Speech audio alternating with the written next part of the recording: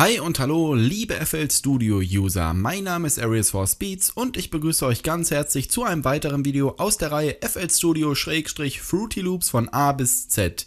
In diesem Video werde ich euch lediglich einen kleinen Quick-Tipp geben, welcher aber selbst erfahrenen bzw. Langzeit-Producern noch gar nicht bekannt ist, also Leute, die schon lange FL Studio benutzen, und ich muss gestehen, ich habe dies auch erst recht spät kennengelernt, doch mir ist eingefallen, dass ich euch das noch gar nicht gesagt hatte, und da es doch schon ziemlich nützlich und sehr effizient ist, vor allen Dingen, wenn ihr ein neues FL Studio installiert, werde ich euch das jetzt einfach mal zeigen. Und zwar geht es um das mühsame Daten hin und her schieben. Wenn ihr zum Beispiel, jetzt ist ja FL Studio 11 rausgekommen, wir sehen auch gerade hier FL Studio 11, und da hatte ich euch ja gesagt, wie ist das denn jetzt mit den alten Projekten? Und dort hatte ich dann in dem Vorstellungsvideo, als FL Studio 11 neu rauskam, gesagt, ja, ihr braucht nicht lästig hin und her schieben, alles ist am alten Platz.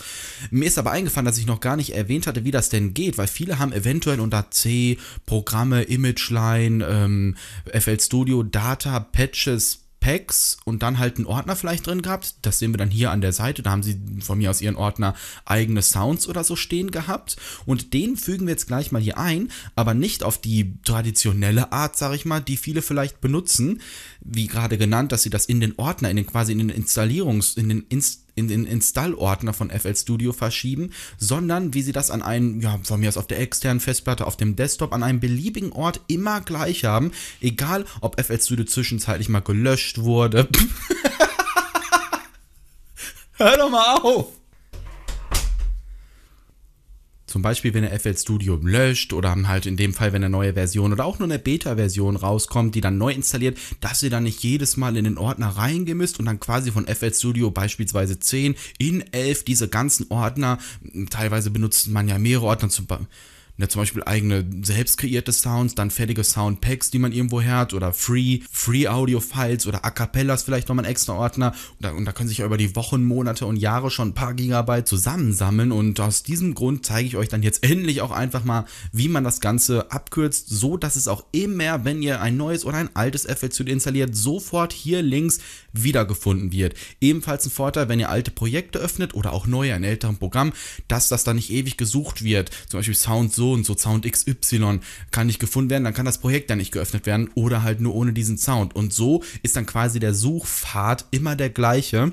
Und ihr werdet keine Probleme mehr haben, die Sounds zu finden. Und dann wirklich 0 Sekunden Soundinvestition oder nennen wir es lieber Zeitinvestition, diese Töne nochmal dann zu verschieben, weil sie sind ja, das sage ich jetzt echt zum 10. Mal, um mal hier auf den Punkt zu kommen, nach wie vor noch an derselben Stelle. Weiterer Vorteil, wenn ihr wisst, wo euer Ordner ist, zum Beispiel auf dem Desktop, könnt ihr auch dort direkt neue Sounds, Samples, was auch immer reinschieben und müsst nicht mehr extra C-Programme, FL Studio, Patches, Data Packs und so weiter. Nein, sofort habt ihr es. Und zwar geht ihr dazu auf die Options, File Settings.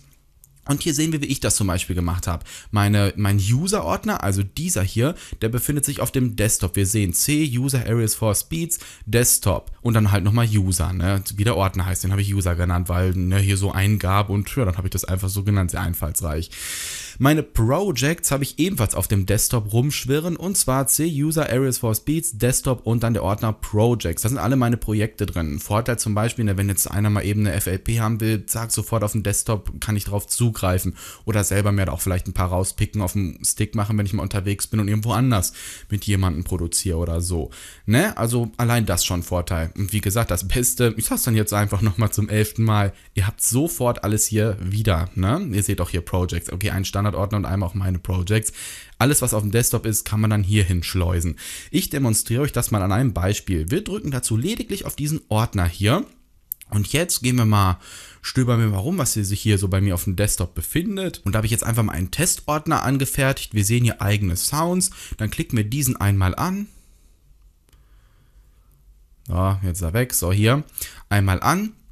Und dann haben wir hier als Unterordner nochmal Drums und meine Sounds, habe ich das einfach benannt. Die habe ich noch in diesen Ordner, der auf dem Desktop liegt, reingeschaltet. So, lediglich diesen Ordner anwählen und auf OK drücken. So, jetzt schaut mal, ihr habt hier links sich schon was bewegen sehen und hier ist er jetzt drin. Jetzt brauchen wir das, ist schon alles erledigt. Jetzt brauchen wir das hier einfach nur noch zu schließen und jetzt haben wir hier links, finden wir wieder unseren Ordner mit dem Namen eigene Sounds. Und das Schöne ist, wenn ich jetzt auf diesen klicke, da ich ja diesen als Hauptordner vorher angewählt habe, als Hauptkategorie und nicht einen Unterordner, sind die Unterordner automatisch mit drin. Ist jetzt nur ein Testordner, habe ich keine Sounds drin. Wären jetzt hier Drums drin oder eigene Sounds von mir, Melodien oder so, die ich eingespielt habe, müsste ich nur auf den Ordner drücken und wie gewohnt würden dann hier alle Sounds sich öffnen und aufzufinden sein.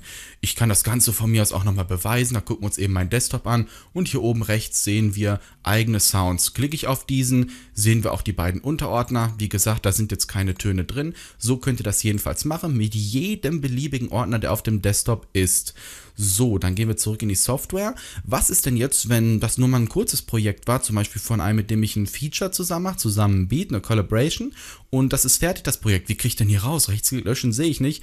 Genauso einfach wie simpel. Ihr geht auf File Settings und dann einfach hier diesen Ordner quasi, als ob ihr ein Mensch, was ist denn hier los, umbenennen wollt. Ne? Macht ihr das einmal, lasst es einfach leer, wegixen und zack ist der Ordner auch wieder raus. Ne? Und ja, ich sag's zum 12. Mal nochmal zum Abschluss. Das Schöne ist, wenn ich jetzt zum Beispiel FL Studio 12, wenn es jetzt schon da wäre, installieren würde, hätte ich in FL Studio 12 dann auch diesen Ordner, jetzt ist er halt wieder weg, eigene Sounds, aber mein User ist ja da. Die sind dann sofort immer hier drin, weil auch die neuen FL Studio Versionen, die ihr drüber installiert oder dazu installiert, ebenfalls diese Settings habt. Ein Vorteil ist zum Beispiel, wenn ihr mit FL Studio 9, 10, 11 gleichzeitig arbeiten wollt, braucht ihr nicht hin und her verschieben oder kopieren, dass ihr es sogar in mehreren FL Studios habt. Nein, ihr habt dann immer in jedem hier rechts drin. Ich glaube, das war das 13. Mal, dass ich das jetzt sage. So, nochmal zur Ergänzung. Wir sehen zum Beispiel hier auch den Ordner C, Programme, VST-Plugins. Dort solltet ihr auch unbedingt immer eure VST-Plugins rein installieren, denn wenn ihr ein neues FL Studio installiert, das alte löscht, euer Pfad ist nämlich immer Programme VST-Plugins und nicht Programme ImageLine FL Studio oder so, dass die dann mitgelöscht werden. Also da immer Plugins und Presets mit rein installieren, dann werden eure Presets und Plugins auch folgerichtig in diesem Ordner gespeichert. FL Studio hat grundsätzlich immer diesen Pfad, egal welches neue FL Studio irgendwann installiert, das ist derselbe Pfad. Könnt ihr natürlich auch beliebig ändern, aber ich lasse ihn so, warum auch nicht, ne? Und ja, jedenfalls habt ihr dann auch all eure Daten drin. Und wenn ihr mal ein Backup macht auf einer externen Festplatte, braucht ihr eigentlich immer nur diesen Ordner verschieben und dann halt neue Update-mäßig oder Upgrade-mäßig dann integrieren, wie auch mit den Sounds, die sich dann auf dem Desktop befinden, ne? Da braucht ihr auch einen Ordner reinziehen und ja, gut ist. Gut, dann entschuldige ich mich zum Ende des Videos einmal, dass diese kleine Information doch so lange gedauert hat, aber ich wollte das irgendwie verständlich erklären. Ich bin nämlich selber total voller Euphorie, was das eigentlich für ein doch tolles Feature ist, ne? Und ja, ich denke mal, man hat jetzt auch verstanden, was dieses Feature kann. Ich habe es ja wirklich schon peinlich oft erklärt, aber ne, habt auf jeden Fall viel Spaß damit. Wenn ihr es noch nicht kanntet, ich empfehle euch auf jeden Fall, das manuell zu ändern, dann habt ihr nämlich immer Zugriff drauf. Ich muss schon lachen, ich sag schon ja. Ne, ich beende das Video einfach an dieser Stelle. Einen wunderschönen Tag noch und bis zum nächsten Mal. Tschüss.